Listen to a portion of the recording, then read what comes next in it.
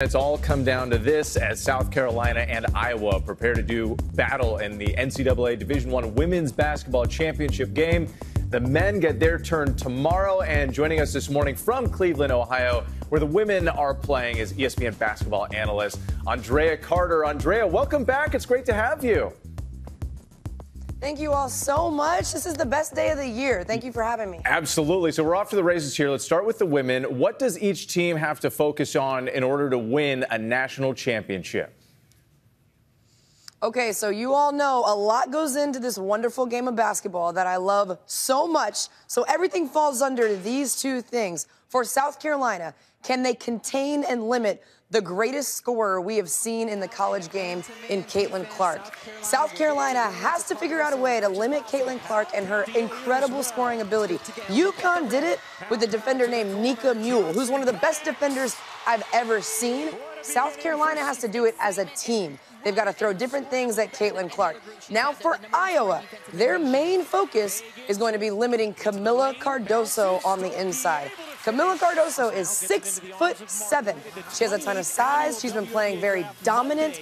They have to slow down Camila and all of South Carolina's size, because the one thing about South Carolina, it's not just Camila. They rotate post players in that are tall, they're athletic, and they have great skill. So for South Carolina, can they slow down Caitlin's scoring?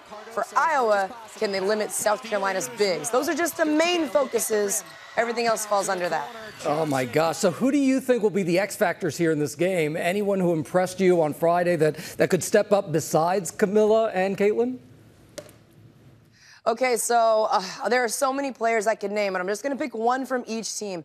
Hannah Stolke for Iowa. She had a phenomenal game. She runs the floor hard. She had 23 points. She has to play big because I just mentioned South Carolina's size. So Hannah Stolke for the Hawkeyes, and then for South Carolina, Ashlyn Watkins. She comes off of the bench. She's an elite athlete, guys. She can dunk the basketball. We probably won't see it in the national championship game because it's a little too risky, but she had 20 rebounds against NC State. The energy that she can play with could be really tough for Iowa to match. All reasons why this game tonight is going to be so good. Okay, Andrea, let's turn to the men.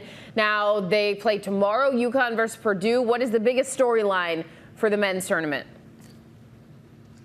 You know, if I go treetops with this one, I think it's really special with this matchup. One, they're both #1 overall seeds, but coming in from very different places. UConn is looking to repeat as national champions.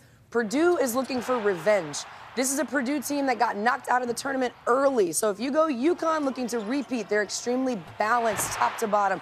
They had 5 guys in double figures in their last game to get to the national championship game.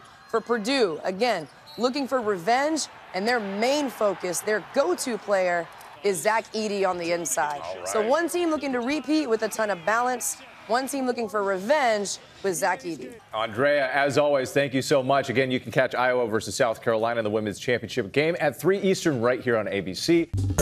Well, hey there, GMA fans. Robin Roberts here. Thanks for checking out our YouTube channel. Lots of great stuff here. So go on, click the subscribe button right over here to get more of awesome videos and content from GMA every day, anytime. We thank you for watching, and we'll see you in the morning on GMA.